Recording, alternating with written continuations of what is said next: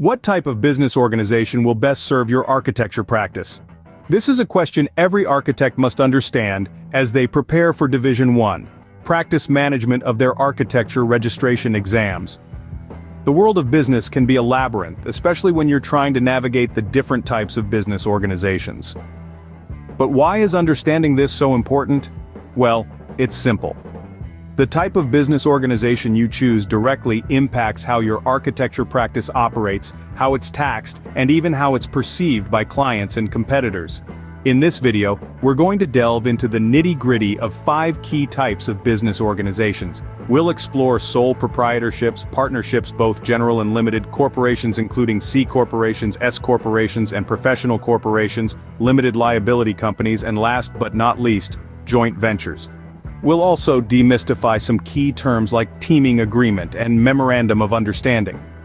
By the end of this video, you'll have a clearer picture of each business organization and be better prepared for your ARE exams.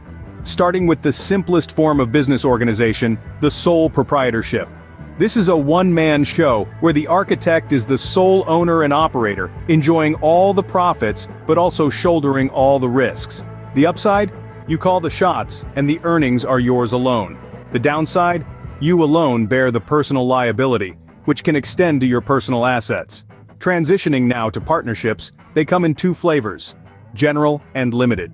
In a general partnership, all partners share equally in both responsibility and liability.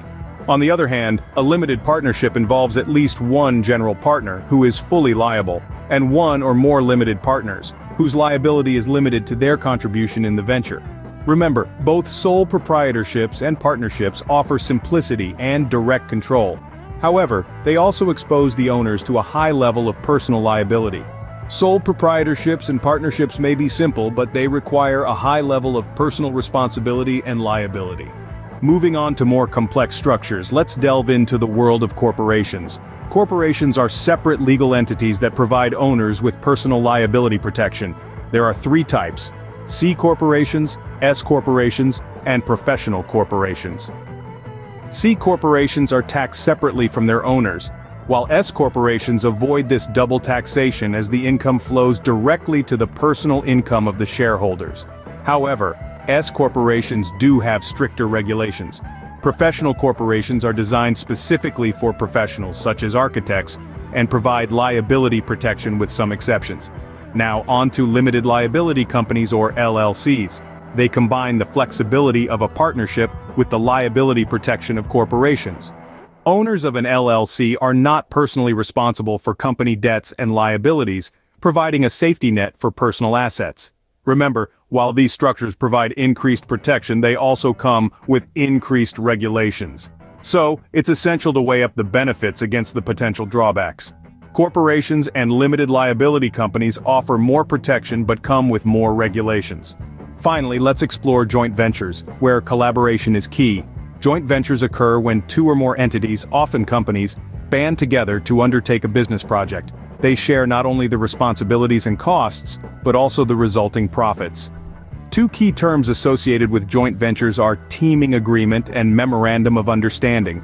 A teaming agreement outlines the roles and responsibilities of each entity, while a memorandum of understanding is a formal agreement indicating a mutual intent to collaborate. Now let's pivot to the standard of care. This term is integral to the architectural profession. It refers to the legal obligation for architects to perform their services with the same degree of skill and diligence as other architects in similar situations. An architect's failure to meet this standard could potentially lead to professional liability.